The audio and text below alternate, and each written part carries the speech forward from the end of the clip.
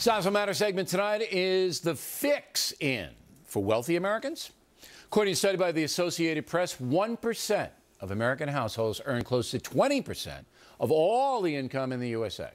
The average income of the 1%ers, more than $1 million a year. And here's the kicker. From 2009 to 12, the incomes of the top 1% increased by 31%, while the other 99% of the folks saw their incomes go up by less than 1%. So what the heck's going on?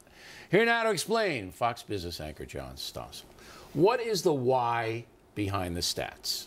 The biggest reason is that the stock market's been going up, and when the market goes up, the rich who own more stocks get much richer. Okay, so simply put, people with money to begin with can invest the money in the stock market or bonds or whatever they want, gold, and then if they hit it, their incomes go way up, whereas the regular folks living from paycheck to paycheck, they don't have that coming in, so that's why the disparity grows. Makes perfect sense, right? And the Fed is printing so much that hurts the savers, so they're because they get no interest. They get no interest. They get no interest. So this is capitalism.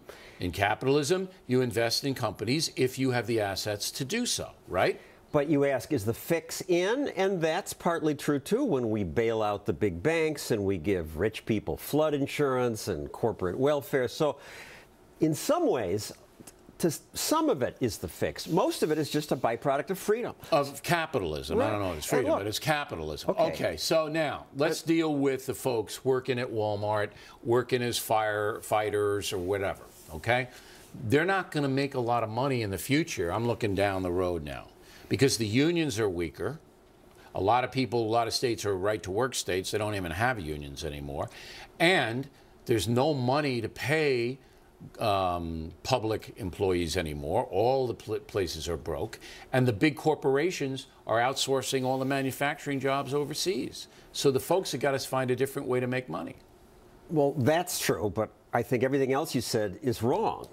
The freedom to outsource is what provides the opportunity for someone like you to go from working at Carvel to this job, or for Oprah to move out of welfare to become I'm not criticizing it. I'm just saying that if I'm going to be a working class person, I think you have to make that decision, ladies and gentlemen. But lack of a union may help you. It might help you, right. But there is no guarantee that the working class is going to have a good salary that the unions, 30 years ago said, yeah, you come in here, you're going to make this much and that much. In most unions, right? There never was a guarantee. Plus, what's the alternative? You keep everybody poor as they do in socialist countries. All these programs tend to keep people Well, you have to have income redistribution.